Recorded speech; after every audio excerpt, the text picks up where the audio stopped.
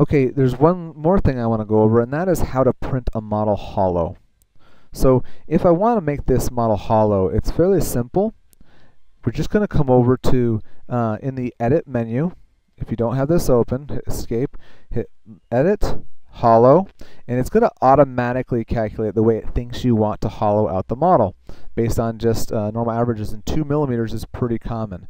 I typically like to keep it 2.5 millimeters. I've just had best luck with 2.5 to 3.5. Click Tab, and that's actually about all I do for this. Now, I typically like to actually, not only do I want to have them hollow, but I like to have them have no base, at be cleaved cut down here. And so all I do is I hit Accept. The whole thing is hollow, we can't tell that. But if I now make a plane cut, invert the section that is going to be kept, you can see the inside of the model and where the cut is going to be. So if you want to get specific and you're not sure if you're going, just come through here and just grab that blue arrow, and you can go up until you start to see it get closed. There, it's starting to close off. So I'm going to back off, go down a little bit. Right there. Click Accept, and I now have a hollow model ready to print, saving a lot of resin. Can be a little bit trickier printing these. If you try to print them on the base, you actually need to add little platforms here. If you try to print them on the base with this, you can do that most of the time, but it can be a little bit funky because you've got areas that are close to the build platform. But that's a whole other discussion. But if you want to know how to hollow out a model, that's one way. One time that could be a problem is how much shorter I had to make it, because there was 2.5 millimeters of base that I had to cut off. And what if you don't have 2.5 millimeters? Right now, if I cut off 2.5 millimeters, I'm fairly close to this canine. Probably okay, but what if I don't like that? Well, while I still have this separate color here, this purple, on this model, instead of clearing the face groups, I can click S to select and double click.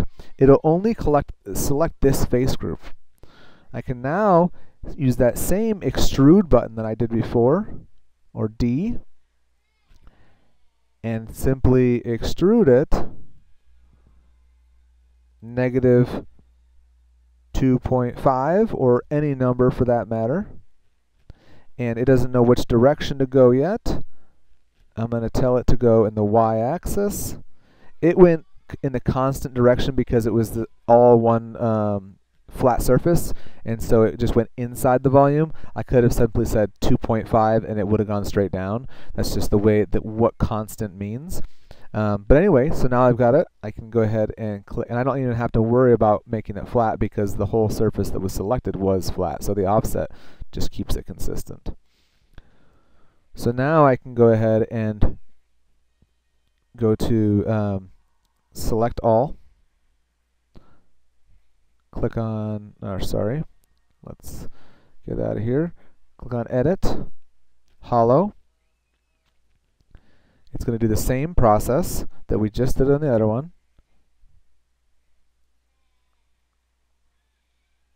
And I'm going to change this once again to 2.5.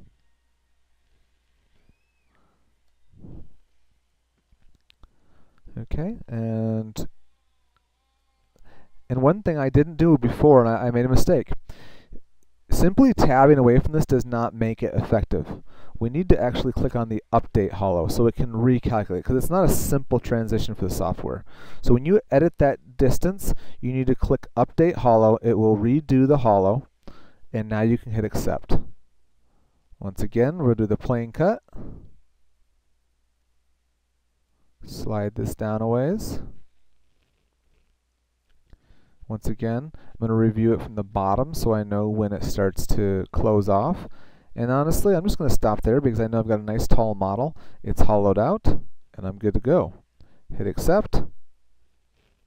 And I've got this model and this one. Once again, you can see that this is 2 millimeters thick and this is 2.5 because I never clicked the update hollow. So just keep that in mind. Not a big deal. It doesn't probably really affect anything here most of the time, but that is something to be mindful of. And I believe that is it.